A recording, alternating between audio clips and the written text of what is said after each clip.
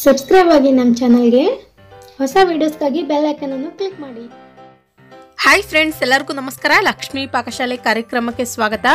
ಇವತ್ತು ನಾನು ಮನೇಲೆ ನಾವು ಯಾವ ರೀತಿಯಾಗಿ ಸಿಂಪಲ್ ಆಗಿ ಚಿಕನ್ ಬಿರಿಯಾನಿ ಮಾಡ್ಕೊಳ್ಳೋದು ಅಂತ ತೋರಿಸ್ತೀನಿ. ಮತ್ತು ಈ ವಿಡಿಯೋ ಬ್ಯಾಚುಲರ್ಸ್ಗೂ ಕೂಡ ತುಂಬ ಯೂಸ್ಫುಲ್ ಆಗುತ್ತೆ. ನೀವು ಹೊರಗಡೆ ದಾಬಾದಲ್ಲಿ ಏನು ತಿಂತೀರಲ್ವಾ ಚಿಕನ್ ಬಿರಿಯಾನಿ, ಅದೇ ಟೇಸ್ಟ್ ಕೂಡ ನಾವು ಮನೆಯಲ್ಲಿ ಮಾಡ್ಕೊಳ್ಬಹುದು.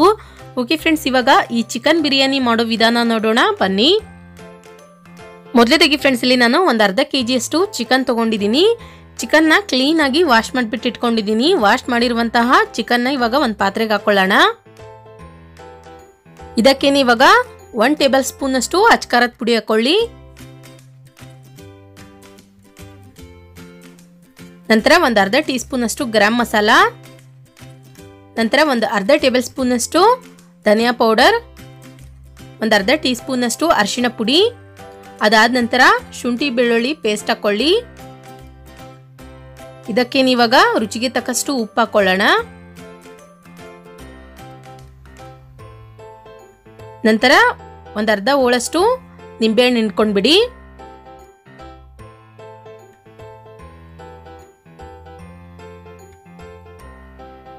ಇಲ್ಲಿ ನಾನು ಒಂದು ಅರ್ಧ ಕಪ್ ಅಷ್ಟು ಗಟ್ಟಿ ಮೊಸರು ತಗೊಂಡಿದ್ದೀನಿ. ಗಟ್ಟಿ ಮೊಸರು ಹಾಕೊಳ್ಳೋಣ. ಇದಕ್ಕೆ ಇದನ್ನಿವಾಗ ನೋಡಿ ಕೈಯಿಂದ ಒಂದ್ಸಲ ಚೆನ್ನಾಗಿ ಮಿಕ್ಸ್ ಮಾಡ್ಕೊಳ್ಳೋಣ.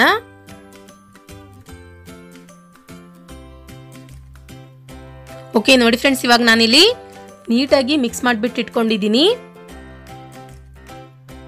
ಇದನ್ನಿವಾಗ ಒಂದು 10 ನಿಮಿಷ ಪಕ್ಕಕ್ಕೆ ಇಟ್ಬಿಡಿ. ನಂತರ ಗ್ಯಾಸ್ ಆನ್ ಮಾಡ್ಕೊಂಡ್ಬಿಟ್ಟು ಒಂದು ಪ್ರೆಷರ್ ಕುಕ್ಕರ್ ಇಟ್ಕೊಳ್ಳಿ. ಅದು ಬಿಸಿಯಾದ ನಂತರ ಅದಕ್ಕೆ ಇವಾಗ ತುಪ್ಪ ಹಾಕೊಳ್ಳೋಣ.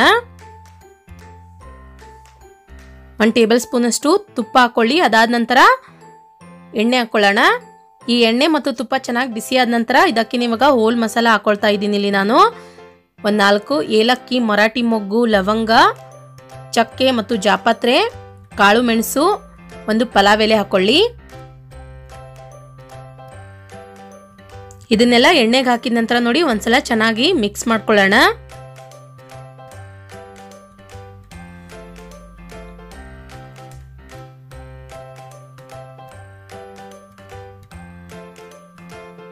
ನೋಡಿ ಫ್ರೆಂಡ್ಸ್, ಇದು ಇವಾಗ ಚೆನ್ನಾಗಿ ಎಣ್ಣೆಲಿ ಫ್ರೈ ಆದ ನಂತರ ಇದಕ್ಕೆ ಇವಾಗ ಒಂದು 4 ಹಸಿರು ಮೆಣಸಿನ್ಕಾಯಿ ಹಾಕೊಳ್ಳಿ. 2 ಮೀಡಿಯಂ ಸೈಜ್ ಈರುಳ್ಳಿನ ಈ ರೀತಿಯಾಗಿ ಉದ್ದುದಕ್ಕೆ ಹೆಚ್ಚಿಟ್ಕೊಂಡಿದ್ದೀನಿ. ಇದನ್ನು ಕೂಡ ಹಾಕೊಳ್ಳೋಣ ಎಣ್ಣೆಗೆ. ನಂತರ ಫ್ರೆಂಡ್ಸ್, ಇದನ್ನ ಇವಾಗ ಚೆನ್ನಾಗಿ ಫ್ರೈ ಮಾಡ್ಕೊಳ್ಬೇಕು ಎಣ್ಣೆಲಿ. ಈ ಈರುಳ್ಳಿ ಕಲರ್ ಫುಲ್ಲು ಬಿರಿಯಾನಿ ಮಾಡ್ತೀವಲ್ವಾ, ಅವಾಗ ಏನು ಕಲರ್ ಬರುತ್ತೆ ಅಷ್ಟು ಫ್ರೈ ಮಾಡ್ಕೊಳ್ಬೇಕಾಗತ್ತೆ ನೀವು. ನೋಡಿ ಇವಾಗ ಈರುಳ್ಳಿ ಫುಲ್ ಕಲರ್ ಚೇಂಜ್ ಆಗಿದೆ, ಅಲ್ಲಿವರೆಗೂ ಫ್ರೈ ಮಾಡ್ಕೊಳ್ಬೇಕು. ನಂತರ ಇವಾಗ ಮೊದಲೇ ನಾನು ಕಲಸಿಟ್ಟಿರುವಂತಹ ಚಿಕನ್ ಹಾಕೊಳ್ತಾ ಇದ್ದೀನಿ. ಈ ಚಿಕನ್ ಹಾಕಿದ ನಂತರ ನೋಡ್ರಿ ಚೆನ್ನಾಗಿ ತರ ಮಿಕ್ಸ್ ಮಾಡ್ಕೊಳ್ಳಿ.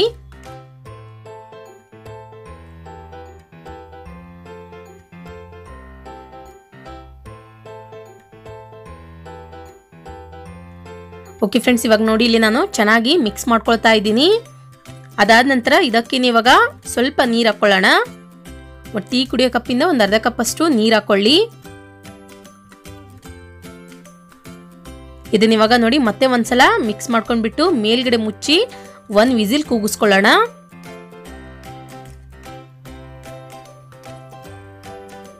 ಓಕೆ, ಇವಾಗ 1 ವಿಸಿಲ್ ಕಂಪ್ಲೀಟ್ ಆಗಿದೆ, ಚೆಕ್ ಮಾಡ್ಕೊಳ್ಳೋಣ. ನೋಡಿ ಇವಾಗ ಚಿಕನ್ ಆದಷ್ಟು ಚೆನ್ನಾಗಿ ಬೆಂದಿದೆ, ಇಲ್ಲಿ ಅರ್ಧದಷ್ಟು. ಇದನ್ನ ಇವಾಗ ಮತ್ತೆ ಗ್ಯಾಸ್ ಆನ್ ಮಾಡ್ಕೊಂಡ್ಬಿಟ್ಟು ಬೇಯೋದಕ್ಕೆ ಇಟ್ಕೊಳ್ಳೋಣ.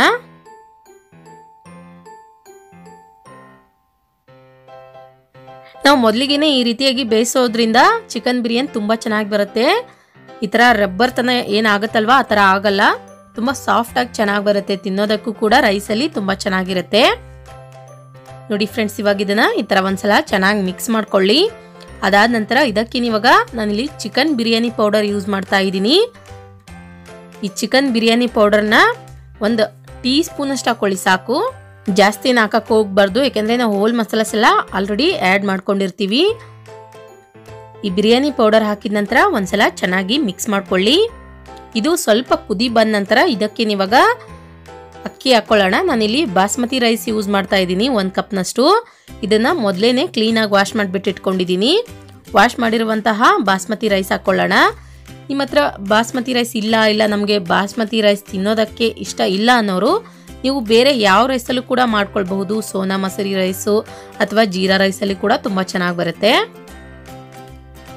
ನೋಡಿ ಫ್ರೆಂಡ್ಸ್, ಕ್ಲೀನಾಗಿ ವಾಶ್ ಮಾಡಿರುವಂತಹ ಅಕ್ಕಿ ಹಾಕಿದ ನಂತರ ಒಂದ್ಸಲ ಚೆನ್ನಾಗಿ ಮಿಕ್ಸ್ ಮಾಡ್ಕೊಳ್ಳಿ ಇದನ್ನ.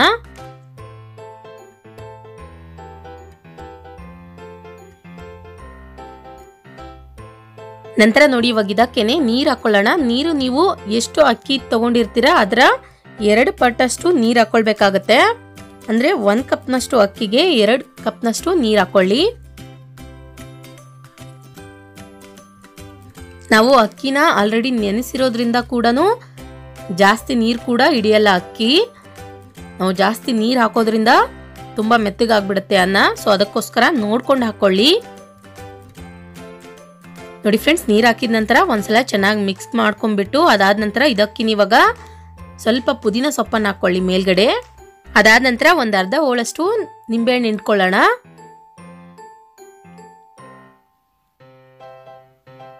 ನಂತರ ನೋಡಿ ಇವಾಗ ಇದಕ್ಕೇನೆ ರುಚಿಗೆ ತಕ್ಕಷ್ಟು ಉಪ್ಪು ಹಾಕೊಳ್ಳಿ. ಉಪ್ಪು ಮೊದಲು ಕೂಡ ನಾವು ಚಿಕನ್ ಅಲ್ಲಿ ಹಾಕಿರ್ತೀವಿ. ಇದಕ್ಕೆ ಇವಾಗ ಅನ್ನಕ್ಕೆ ಎಷ್ಟು ಬೇಕಾಗುತ್ತೆ ಅಷ್ಟು ನೋಡ್ಕೊಂಡು ಹಾಕೊಳ್ಳಿ. ಇದನ್ನ ಇವಾಗ ಒಂದ್ಸಲ ಚೆನ್ನಾಗಿ ಮಿಕ್ಸ್ ಮಾಡಿಬಿಟ್ಟು ಮೇಲ್ಗಡೆ ಮುಚ್ಚಿಬಿಟ್ಟು 2 ವಿಸಿಲ್ ಕೂಗಿಸ್ಕೊಳ್ಳೋಣ.